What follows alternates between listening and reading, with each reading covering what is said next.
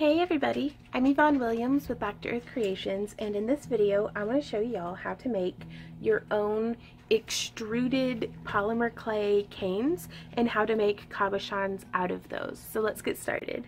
So here you can see I have little rounds cut out of a couple of different colors. These were cut out of clay that was on the thickest setting on my pasta machine, the size 1.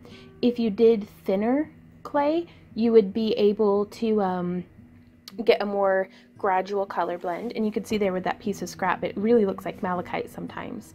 Now I'm using a tool called an extruder. I really like this one because it has a crank handle and it's so much easier on my hands than some of the other designs on the market. There'll be links to all the different tools and materials down in the video description box below. I'm going to take the cap off. I've been working with this so there's still some scrap clay in there, but I'm just using the 1/4 inch round hole on the extruder cap. And they have a bunch of different designs that come with it. And now I'm just going to come through and stack kind of alternating light and dark colors. There's so many different infinite ways that you could layer color combinations to get the effects that you're going for. And I'm going to stack until we have about 2 or so inches of our colors. Kind of compress it together. Try not to get any air bubbles in between the layers. And the cutter I'm using is a little too big to fit into the extruder tube, so I'm just rolling it down a little bit, and then smushing it and rolling it and then feeding it in, and that fits just so. Excellent. Then we screw the cap on. I like to use my extruder tool while the clay is very warm from being worked with. It just, again, makes it a lot easier to get it to come out the end. And on that same note, I like to use up the entire contents of the extruder. That way the clay doesn't have an opportunity to harden up from just resting inside the tube. So you can see I'm just cranking it down. And you can really feel the tube heat up from the pressure of pushing the clay through. And then we're just going to pinch it off. And then you can feel, even here, how warm the clay is. That's why I really like working on this cool marble surface, because it helps the clay to cool down that much faster. Even in the heat of summer, it still stays relatively cool. And then you can take the cap off and see, I love this extruder because there's no clay left in the tube portion. It's just up in the cap. So cleanup is so much easier than, again, some of the other designs I've used. I went ahead and extruded out another piece, and you can see the difference between the one I freshly extruded is quite limp, whereas the one that I let rest for a bit is much stiffer. And this comes in handy because it's not going to smush your design as much. The first inch or two of your design extruded snake isn't going to have the design in it. You want to cut a little farther back, and there you can see it starting to get those concentric circles of color.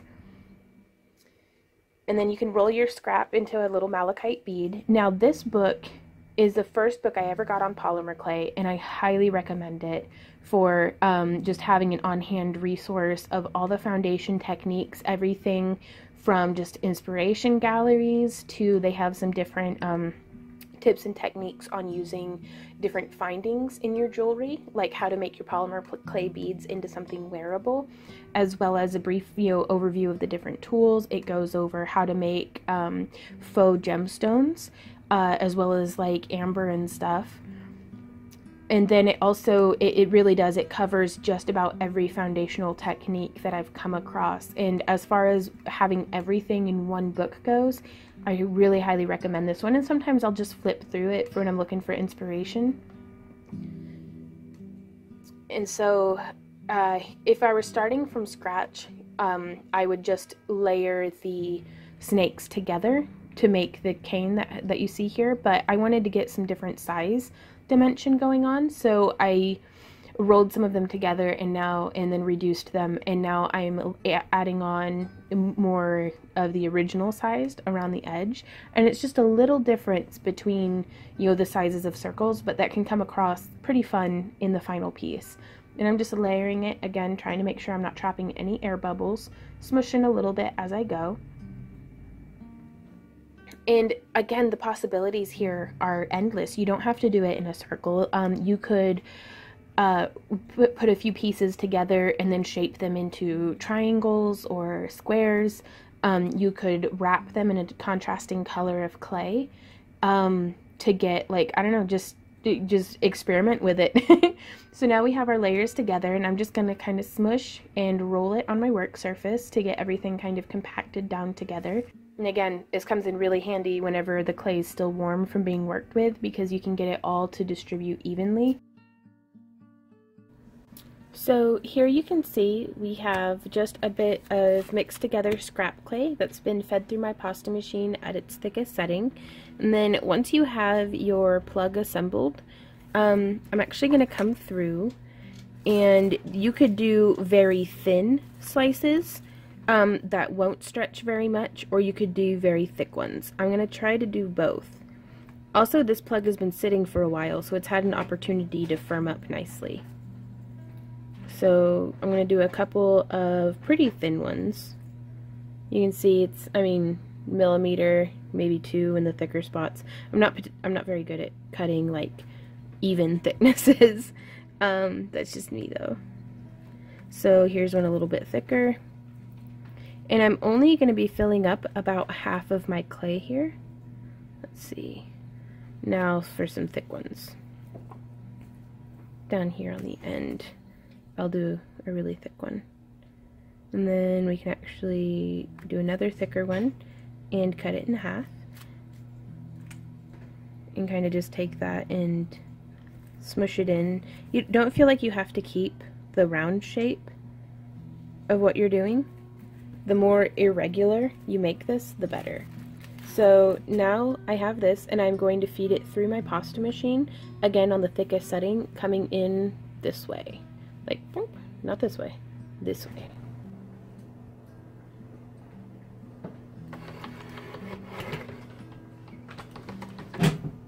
So here you can see in a side-by-side comparison the way that the thicker clay spreads just a little bit more than the thinner clay, and that's the thicker you make it, the more of a spread you'll get.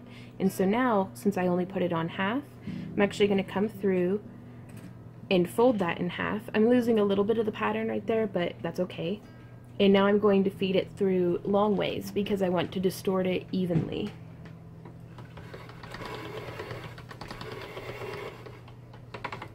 There we are. So you can see there, now we're still starting to get even more distortion, a little bit more pattern happening with the colors. And now here off to the side, I actually have some black clay, just regular old black Sculpey, fed through on the thickest setting, again, on my pasta machine. Let me zoom out so y'all can see what it is I'm doing. Please excuse my messy work area, that's just life now. I'm cutting this right down the middle, and I'm actually going to be putting it just like this on my clay. Yeah, I could probably do this one farther down.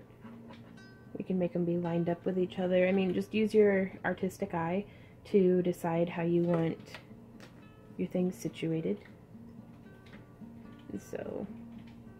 And you can see just those couple of layers, this is going to make quite a bit. I'm feeding it through, again, do I do long ways? I'm going to do it this way. And again, this is just on the thickest setting on my pasta machine. There we go. And now we can come through again and slice kind of right along this line, because I don't want to disrupt too much. Like, I don't want to cut it down the center and disrupt all that nice patterning. So now bringing it down a setting, making the layer a little thinner, feeding it through this way. Oh, and I made this quite long. So now I'm going to do on my number 3 down another setting, feeding it through that way. And you can see now we're starting to get some really nice spreading on all of our pieces. And I think we're going to leave this one like this. And I'm going to feed this one through. Don't forget to knock it back down.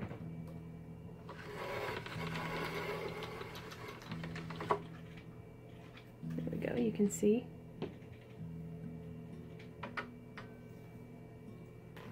Now with this one, we could actually come through and add, setting that off to the side, another layer of the black clay. because I really like getting all the different distortions and things. How do I get in here? I just want my clay. There we go. Yeah, I like to condition. I'll get one big brick of clay, slice it down, condition it into little sheets, and then wrap them up in plastic wrap for use later. So now I'm going to bump this back down to 1. But I was going to say, I really like getting the horrible sounds of the pasta machine squeaking and my table shaking. I really like getting the spreads of the clay distorting.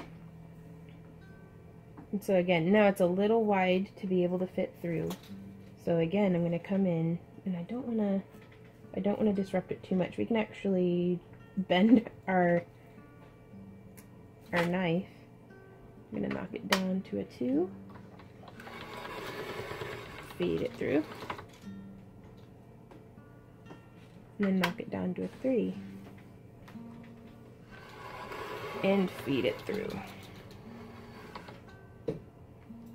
So now you can see, again, the differences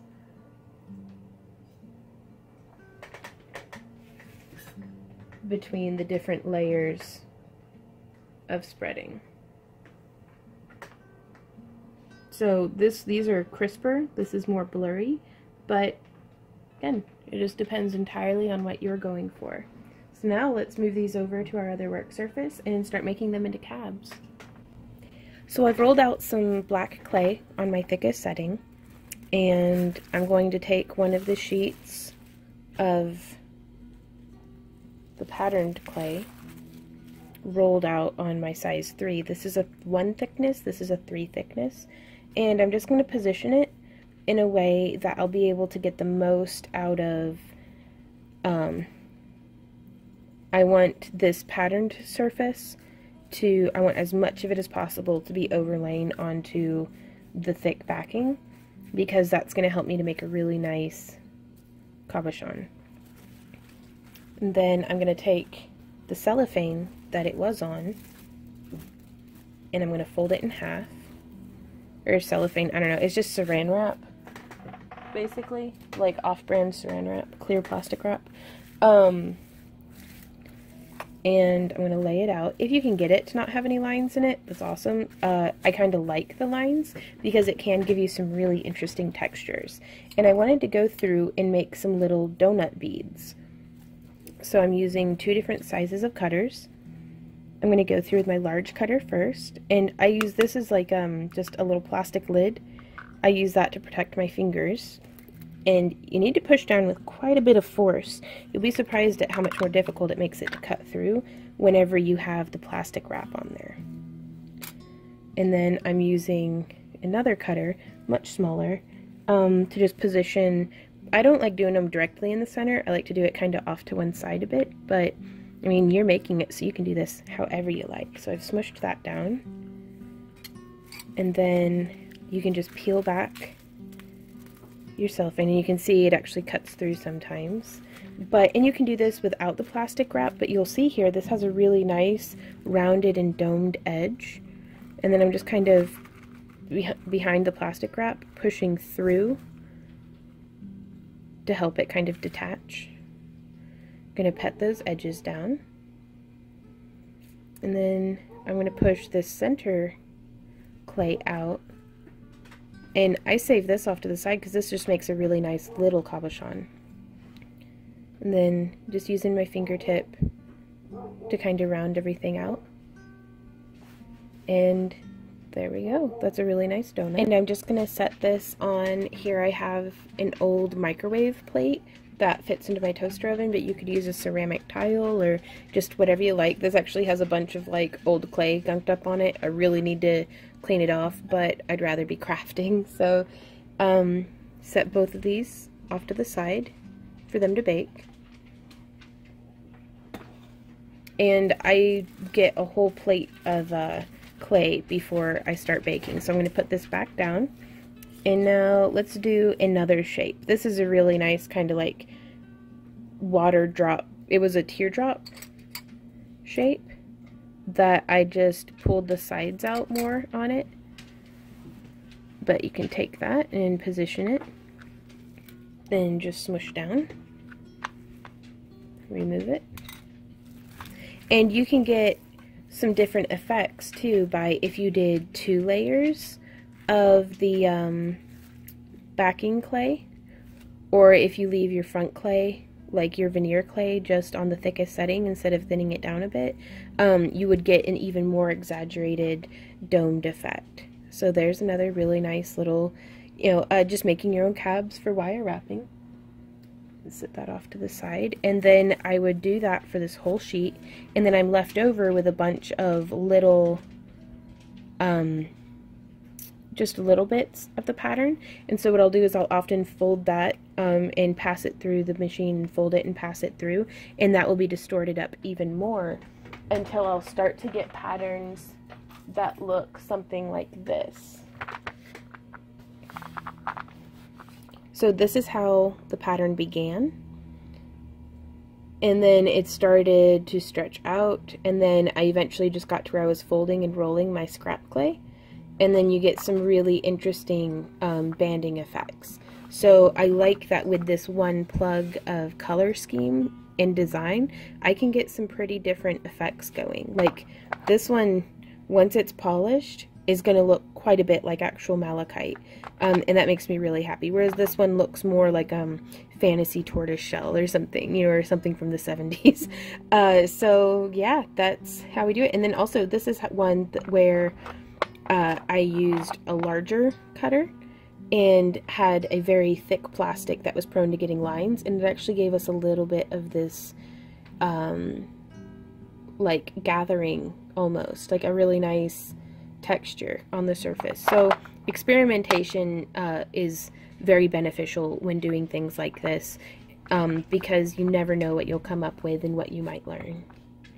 Hey y'all, thanks so much for hanging out with me during this tutorial. I hope that it was helpful to you.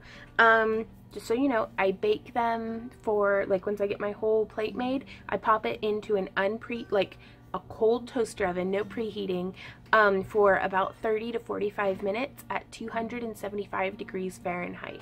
If you're and I'm using like Sculpey and Sculpey Primo. So if you're using a different brand, just follow the instructions on the manufacturer's packet. Why are words so hard every time? But you think I'd be used to saying this stuff by now. But yeah, these little cabochons in particular are actually going out in my January 2018 craft crates. So if you're interested in supporting everything that we do here at Back to Earth Creations, as well as getting entries into all of our different giveaways, getting monthly craft crates, and all sorts of different things, please check me out on Patreon. There'll be links down below, like in the little the real arrow, and you can click and it'll show more, or you can click show more. And it'll show you the tools and materials used in this project, links to my social media if you want to share pictures with me or tag me, and then also links to our Patreon. So thank you guys so much again for hanging out. I do hope that this was helpful, and I would love to see what you guys come up with, all the different color schemes and different things that we can do, and different ways to wire wrap them too. I think actually, if Future Vaughn remembers to, might put a link up on how to wire wrap a donut bead. So that'll be fun. But happy crafting, y'all. I'll see you around.